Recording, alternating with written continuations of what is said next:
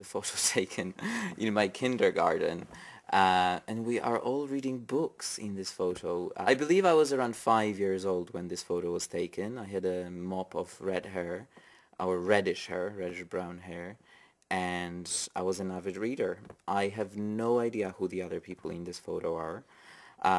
We lost touch. They're not on Facebook.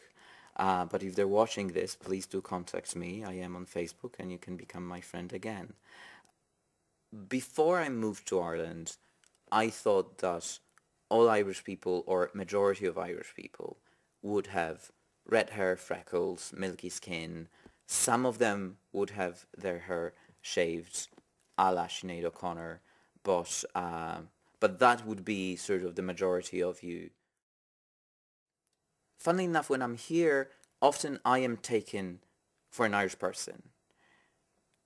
I'm not sure why, because I think that I look pretty Polish or pretty Eastern European, but Irish people tell me, no, you don't look Eastern European. I don't know whether that's true or not. That's not for me to judge.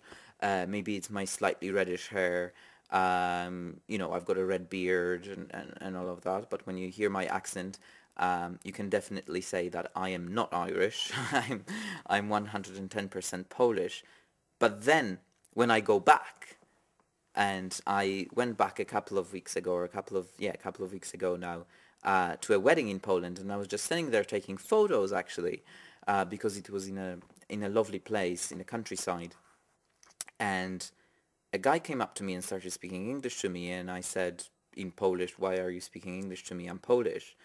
And he said, "Oh my God, I thought you were some red-haired British person taking photos of this place." And I said, "No, I'm Polish." And if you see me, a crazy person, walking around Dublin taking photos with an old Russian camera, these are cameras that sort of traveled here from Poland, and they were bought with huge amount of strife, and I'm sure my parents, queued for them for days. Grand, how are ya? Thanks a million. Aye, it's atrocious, my Donegal accent.